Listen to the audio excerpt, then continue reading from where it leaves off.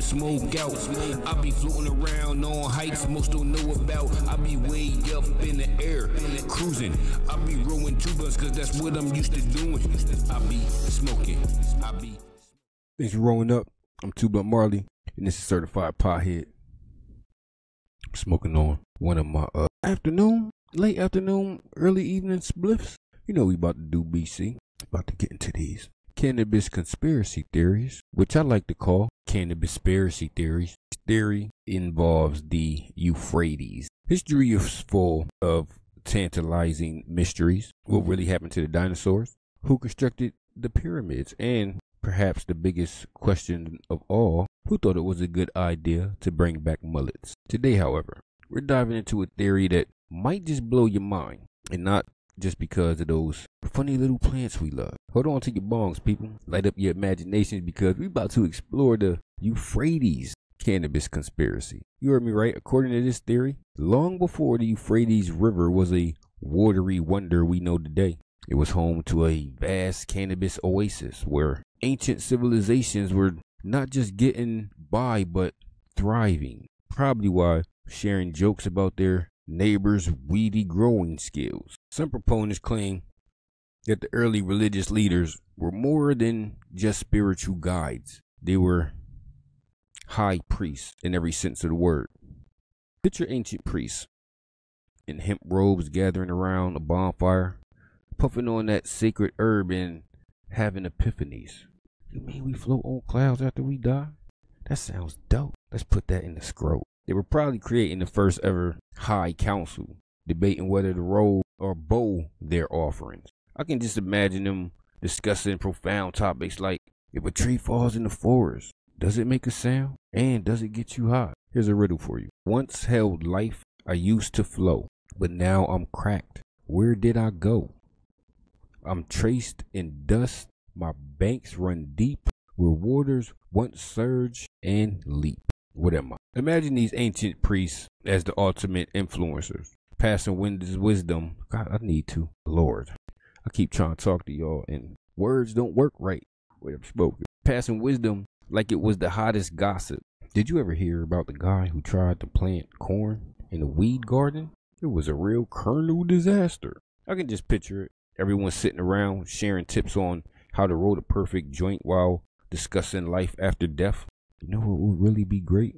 If we could just chill in the clouds forever. I'd RSVP to that gathering any day. Let's try to set the scene, right? Thousands of years ago, long before the Euphrates River became a mere trickle, the region was a lush paradise, a cannabis oasis teeming with life. Forget fertile crescents. This was the original fertile toxint. Ancient civilizations flourished in this green paradise, and why not? Cannabis was the magic beans of the crops. Need food? Hemp seeds packed with protein. Don't just bake those seeds into brownies though, because it's not going to have the effect that you think. Medicine? Cannabis to the rescue. Healing ailments faster than you can say Sumerian spliff. Textiles? Hemp was their go-to. Those ancient Mesopotamians were probably rocking the coziest hemp outfits. While we'll all sit there trying to make tie-dye trendy again, they was rocking the dopest hemp suits imaginable. According to some, cannabis wasn't just a crop. It was the original social media. Yes, social media. Forget about Instagram and TikTok. These ancient stoners were gathering around campfires, sharing their best life hacks through joint storytelling. They puff away while swapping memes like, what do you call a stoner who can't stop talking about himself? A blowhard. Their likes came in the form of nods and hearty, satisfying puffs, creating a tight-knit community of highly connected individuals. If they had hashtags back then, they'd be rocking like hashtag blaze of glory and hashtag hemp happiness. Here's another riddle for you. I wind and twist, but make no sound. My path is marked across the ground. I carved a course, but now I'm dry. What was I beneath the sky? So y'all take this walk with me. Can you imagine it? They're probably sharing growing tips like, you got to talk to your plants, man. They love the vibes. If only they had left us some ancient scrolls filled with cultivation advice. Grow your old Mesopotamia bellow. That'd be a bestseller. I mean, they must have been the ultimate green thumbs, probably throwing massive hipster meetups where they'd sit around exchanging secrets to the perfect crop. You know what makes plants grow better, man? Little love, bruh. They just need a little love. But alas, people, like any good high, it didn't last forever.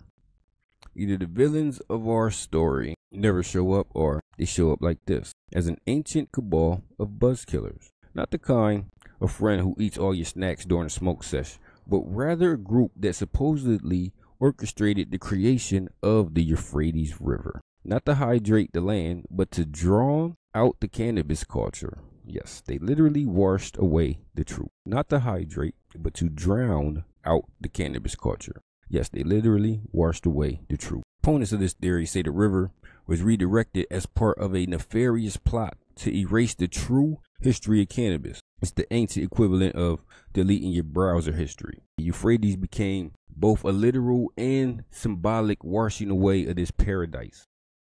And those elite buzz killers were probably sitting back, sipping their plain old water while chuckling, "No one will ever know what we did." Legend has it that those ancient elites couldn't stand the idea of a communal high.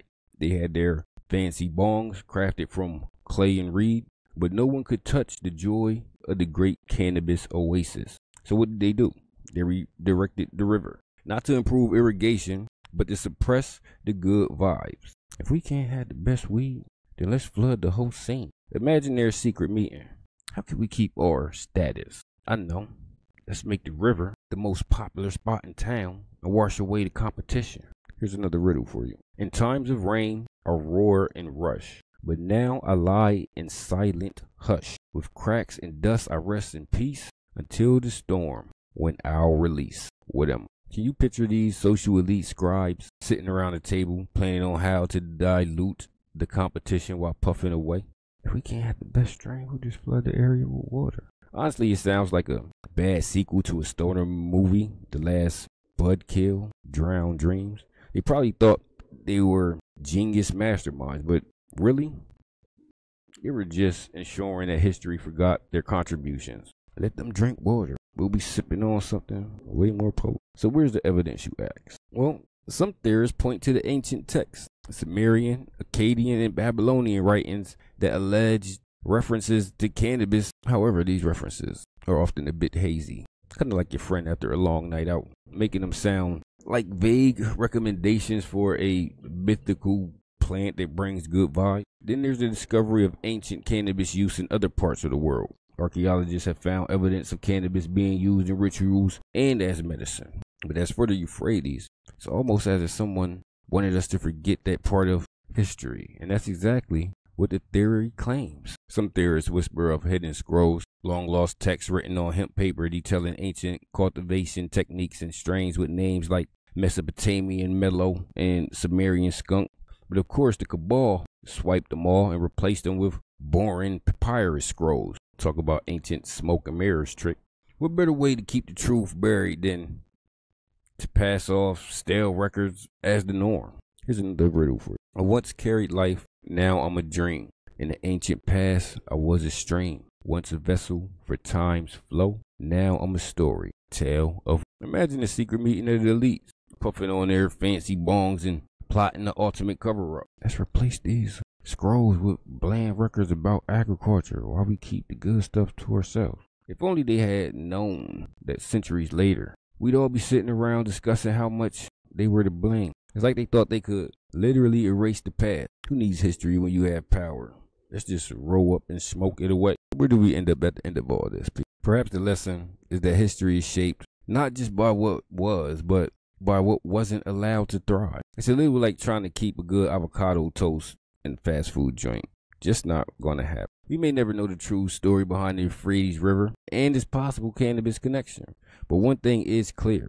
Weed has always been a part of human culture, whether it's smoke-filled rooms of ancient civilization or modern-day dispensaries. Just like the Euphrates River may have been the source of agricultural life in the ancient world, perhaps it's time we all recognize the roots of cannabis culture and its significant role in shaping human civilization. So the next time you sit down with a joint and ponder the universe, remember that the answer to life, the universe, and everything might just be a little green. Let's keep the spirit of the ancient oasis alive one puff at a time. And who knows, maybe one day we'll discover the truth hidden behind the sand. Until then, stay curious, people. The answers to the riddles. Dry river bed, dry river bed, dry river bed, dry river bed. See y'all in the next one.